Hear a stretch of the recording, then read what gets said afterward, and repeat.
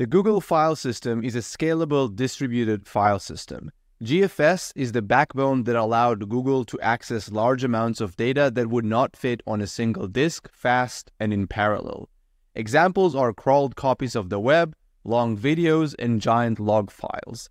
These often need to be accessed for analysis or to perform a computation, and since they are so big, to process them in parallel, GFS breaks down files to chunks and distributes them across many machines, so all the different ranges of the file can be accessed by multiple machines at the same time. GFS assumes that there are many concurrent reads and writes, and that the vast majority of the writes are appending or adding bytes to the end of the file instead of overriding a byte range within the file.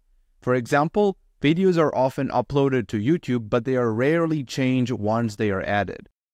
GFS also makes the decision to sacrifice some consistency to optimize for performance and availability. The rationale here is that if a user searches something on Google, they are not going to notice that one search result item out of 20,000 is missing or is the wrong one. So let's see how GFS distributes large data across machines in such a way that enables parallel reads and writes.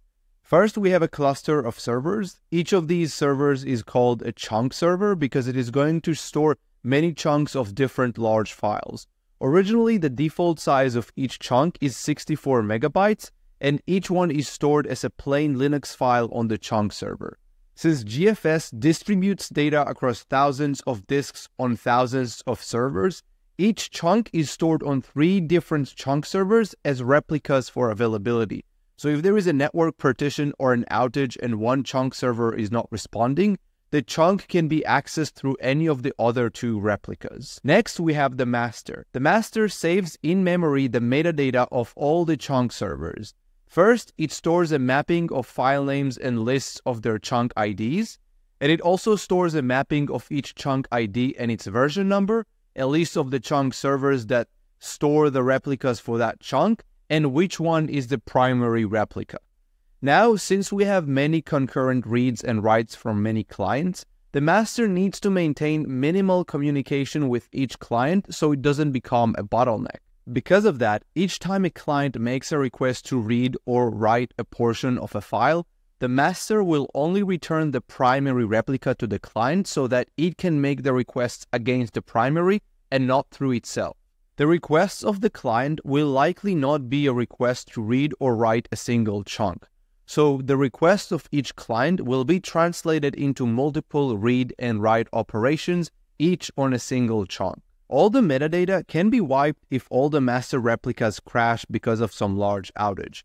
And then GFS won't know where to direct reads and writes. So for fault tolerance, in addition to replicating and saving in memory, the master will also persist the mapping of file names to their lists of their chunk IDs and the latest chunk versions by making a checkpoint of this state periodically.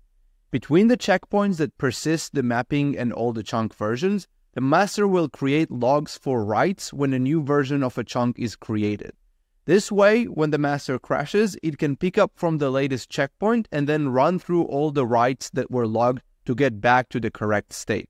Metadata like the mapping of chunk IDs to a list of chunk servers does not need to be persisted, because when the master is back up after a crash, it will ping all the chunk servers and ask which chunks they have, and will recreate that mapping in memory. After the user receives the information of the primary replicas from the master for the chunks it wants to read or write, the GFS client will cache the primary so the user won't need to send requests against the master again in a subsequent read or write on those chunks. On a read, the client tells the master the file name and the portion of the file it wants to read by specifying an offset. The master returns the ID of the chunk and the list of servers containing it, and then the client requests that chunk from the chunk server based on the ID, and the chunk server returns the data.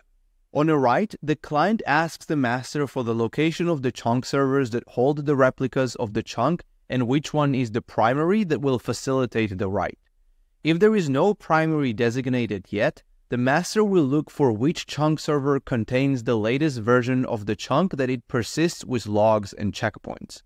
Out of the replicas that return the chunk version that the master holds, the master will pick a primary replica, create a new version of the chunk which will correspond with the version of the chunk when the write is complete, and send the chunk version to the primary and secondary replicas, and then return the primary back to the client. The client caches that information so it won't need to ping the master again, and then pushes the data to all the replicas.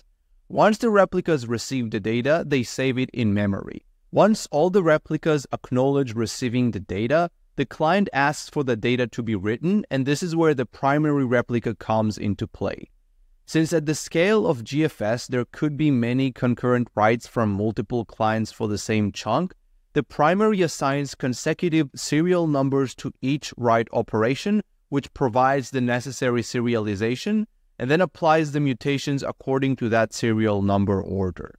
Then the primary forwards the write request to all secondary replicas, and each secondary replica applies mutations in the same serial number order that was assigned by the primary. Next, the secondary replicas reply the primary that they completed the mutations with either a success or a failure. When all secondary replicas reply to the primary will return to the client. If the primary replica failed to perform the mutations, then it would not have forwarded the serial order of mutations to the secondaries, and the client will receive an error message. If any of the secondary replicas fail to perform the mutations, then the write will also return an error message, even though the primary and possibly a non-zero amount of secondaries were able to update their chunks with the write. At this point, GFS becomes inconsistent, but the client will be aware of it. In this case, the failed mutation will be reattempted, and if the failure persists, the chunk may be completely moved to another set of chunk servers, and the write will be reattempted from the first mutation so consistency can be restored. These are some of the main highlights of the Google file system.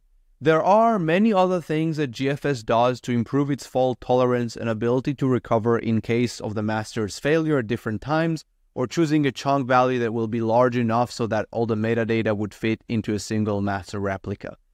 The design decision to stick with a single master helps with simplicity and has multiple advantages, but the biggest disadvantage is that it becomes the file system's weak point in certain conditions, and this is the main limitation of GFS. If you want a free 12-week LeetCode prep plan with a complete set of questions along with summaries of papers and tech blog articles for distributed systems and best practices, you can check out the link below.